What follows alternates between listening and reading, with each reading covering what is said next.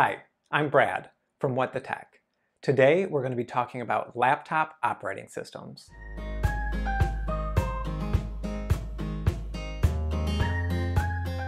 When buying a new laptop, one of the first decisions you have to make is which operating system, or OS, to buy.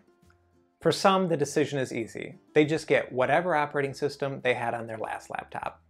For people buying their first computer, looking for a change, or just curious about what options are out there, this video will offer a brief overview of the 3 most common laptop operating systems you can get when buying a laptop from the store: Windows, macOS, and Chrome OS.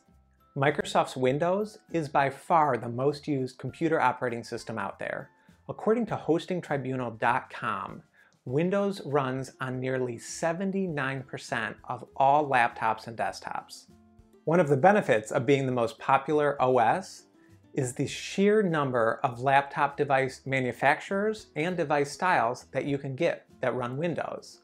All the way from a small 10-inch tablet to an 18-pound 21-inch laptop, Windows has more options than Chrome OS or macOS by far. Another benefit to the huge market share is that most software can run on Windows. Because the majority of laptops run Windows, it's very much to the benefit of software developers to make their software available to the biggest operating system. This is especially true with games. If your primary desire in a new laptop is to play games or just general software compatibility, a Windows laptop is the obvious choice. Apple's macOS is the second most popular operating system with about a 15% market share. The big difference between macOS compared to Chrome OS and Windows is that macOS only runs on laptops and desktops created by Apple. The primary downside to this approach is the lack of software and especially hardware variety.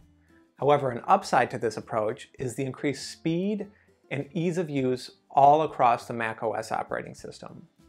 Apple's control over both the hardware and the software does make for a very smooth day-to-day computing experience, where all the software that you run is optimized specifically for the machine that you're running it on. This smooth experience is further amplified if you own other Apple devices like an iPad or an iPhone, because your messages, phone calls, reminders, and notes all sync seamlessly between your devices in the Apple ecosystem. For some, the ease of use between these devices can be enough to offset the lack of hardware variety or increased cost of owning a macOS device. Another perk of owning an Apple laptop is the support provided by Apple. Every future operating system that your device can run will be free for the life of your laptop.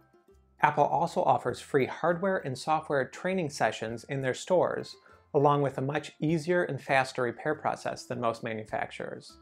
Chrome OS is the newest OS out of these 3 with a roughly 1.5% market share. Released in 2011 by Google, it gained much of its popularity in the K-12 education space.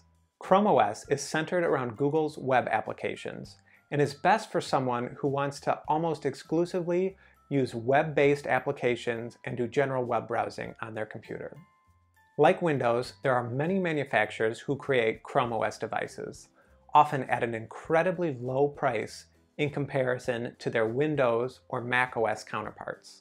While not ideal for professional software or gaming, a Chrome OS device is a fast and inexpensive solution if the work and play you do can be done inside of a web browser. Before buying a new laptop and deciding on an operating system, there are a couple of things you should consider. 1. What software do you plan on running? If you're looking to play specific games or you have photo or video editing software that you plan on using, you'll first want to do your research and make sure to find out what operating systems are supported by that software. 2. What devices do you already own? There are definitely benefits to getting devices that are made to work together. As I mentioned earlier, iPhones and iPads work seamlessly with iOS, while Android phones can very easily pair to a Windows computer or a Chrome OS device. Often, the hassle of learning the ropes of an unfamiliar operating system can sour the experience of buying a new laptop. So if you are getting a new laptop with an operating system that you haven't used, be sure to keep an open mind before making the leap.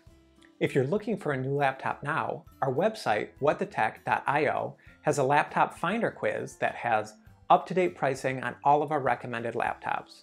Just enter in the features and OS you're looking for, along with your desired price range, and we'll recommend great laptops from trusted brands that match your preferences. Thanks for watching.